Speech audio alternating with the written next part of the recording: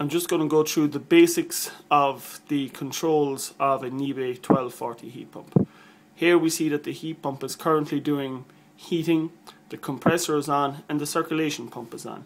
So you can hear this is the symbol for heating, this is the symbol for your heating circulation pump, and this is the symbol for the compressor. We can see at the moment that we have a target temperature of 22.7 degrees and a flow temperature outside the brackets of 29 degrees and increasing.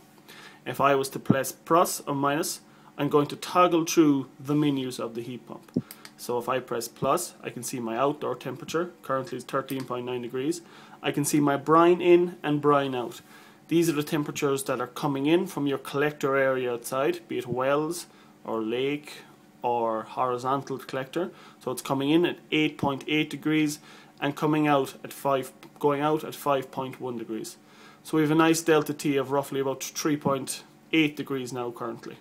You're always looking for a delta T or a temperature difference of about 3 to 5 degrees.